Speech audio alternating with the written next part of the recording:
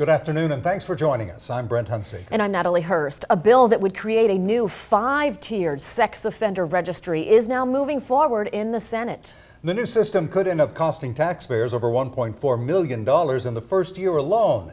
Glenn Beebe live with our top story. And Glenn, why is this necessary? Well, lawmakers say it's necessary because the Idaho Supreme Court ruled back in 2009 that the current system for the sex offender registry is unconstitutional because it doesn't allow for proper due process. Now, the bill was voted out of committee with unanimous support and will now head to the floor of the Senate to be voted on further.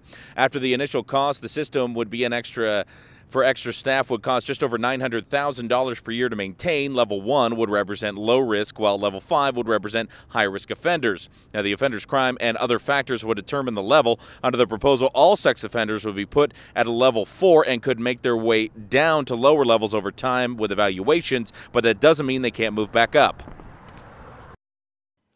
It is possible that offenders' level placement would increase if behaviors and risk factors indicate a higher risk for sexual reoffense.